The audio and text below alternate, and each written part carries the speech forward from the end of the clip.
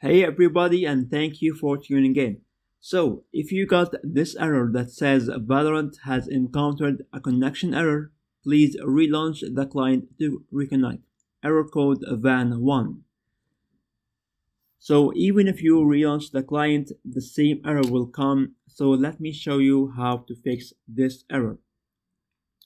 First of all, if you have Valorant opened, you want to go to the task manager. You can easily go there by pressing right click on the taskbar and pressing task manager.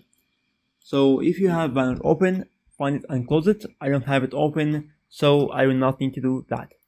Second of all, press Ctrl plus R and type in %temp%.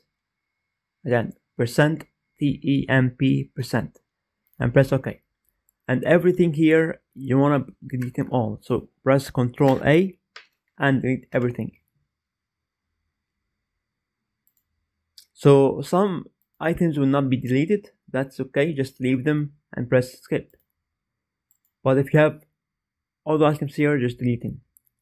Second of all, again, press Windows R and type in services.msc.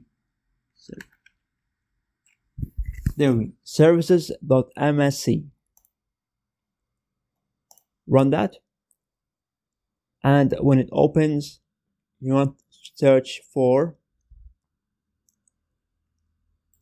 VGC.